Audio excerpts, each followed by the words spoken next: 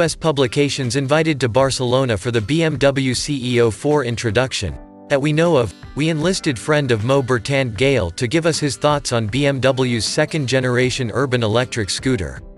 He didn't disappoint. Ed. BMW must be applauded for daring to produce such a dramatic electric bike.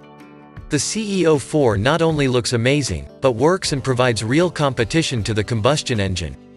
Money no object, I'd recommend the CEO4 over any petrol-powered equivalent, and it's available in dealers from March 2022. Hardly a week goes by without another headline about some car company phasing out its internal combustion engine development or some new electric car being launched. Large motorcycle OEMs, however, definitely don't seem overly pressured to replace fuel by electricity. Sure, from Yamaha to Triumph to KTM, everyone regularly mentions some electric project in the works. But in terms of actual production models, when it comes to those big brands, the reality is not even a handful exist.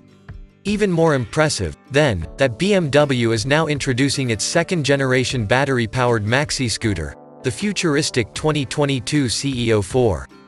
Just as remarkable is the fact that it's a genuine redesign versus the first General C Evolution.